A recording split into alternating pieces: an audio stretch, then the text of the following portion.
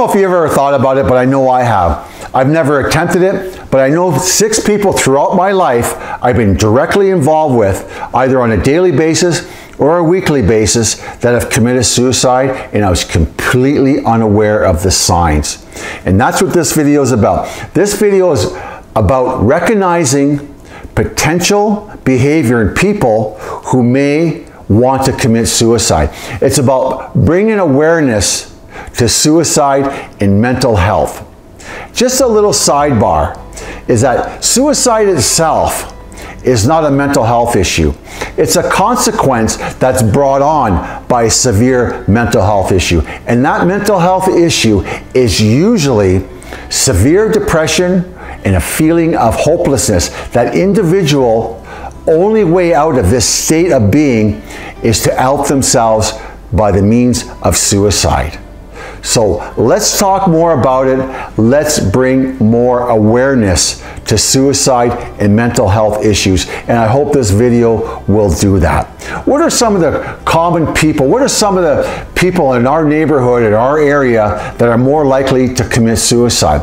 People who have been through a divorce, who've been married for a number of years and went through a brutal divorce. People who have lost a spouse. Police officers. People who work in the healthcare industry that deal with the terminally ill. People who have been institutionalized in psychiatric hospitals for long periods of time and are very frightened to leave that situation, to leave that institution. People who have been incarcerated for long periods of time. People who have violent, impulsive behaviors have a higher risk of committing suicide. People who have family members who have committed suicide.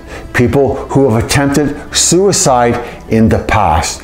And what are the warning signs? What are some of the behaviors you may see in somebody who's wanting to commit suicide? One of them is extreme bouts of sadness and moodiness. If you see this in somebody, it may be a sign of depression, that this person feels extremely depressed. And we all know that depression is one of the major causes of suicide. So long bouts of sadness and moodiness may be a symptom that this person is thinking about suicide. Another one is a change in their behavior and appearance. The person may walk faster or talk faster, or walk slower or talk slower.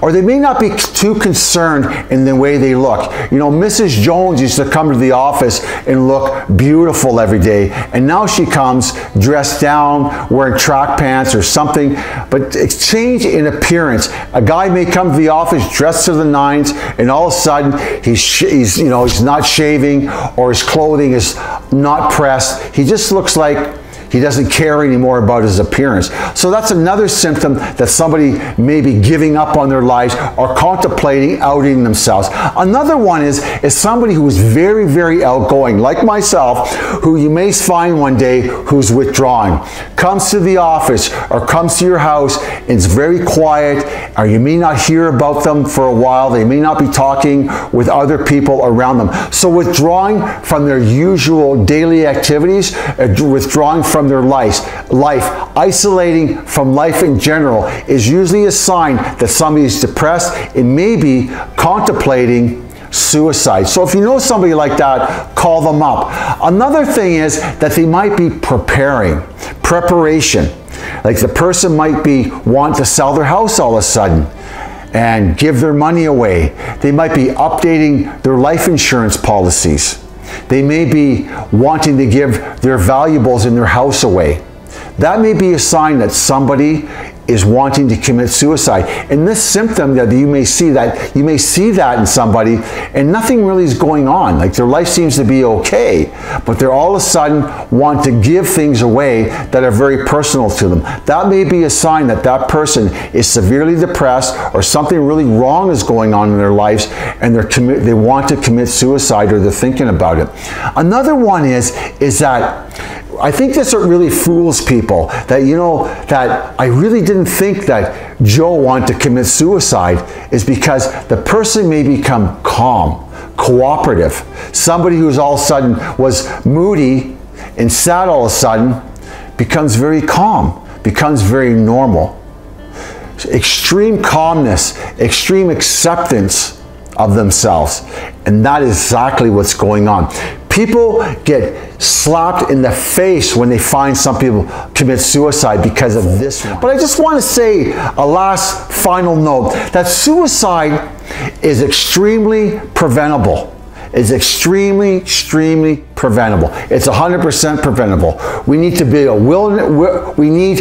awareness and not be afraid to ask somebody at work, family member, or friend, is there something wrong? Is there something I can do for you? Because a lot of times that's all it would take, is just a simple, what's going on?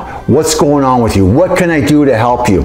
And if you find somebody that's going to commit suicide, they say to you, hey Terry, I'm going to commit suicide. Call 911 right away. Do not leave the person alone. Sit with that person.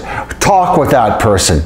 Help that person help that person out what they're going through. Don't leave them alone.